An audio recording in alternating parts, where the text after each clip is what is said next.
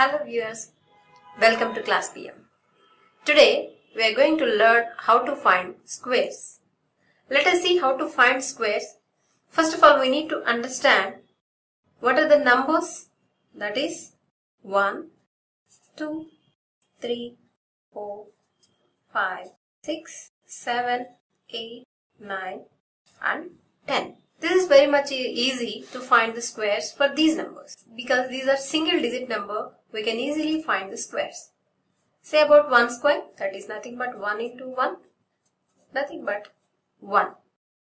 For 2 square, 2 into 2, that's 4. 3 square, 3 into 3, that is nothing but 9. Coming to 4 square, that is 4 into 4, it is 16. 5 square, 5 into 5, that is 25. 6 square, that is 6 into 6, 36. Now you tell me what is 7 square? 7 into 7, that is 49. 8 square, 8 into 8, 64.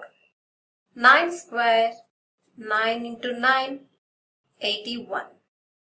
10 square, 10 into 10, it's nothing but 100. Anyone can easily say about these squares. If you think about 2 digits or 3 digits or 4 digits, if anybody asks about their squares, it is very difficult for you to say. Now, the easiest number is 5. We will see how to find the squares ending up with 5 digits.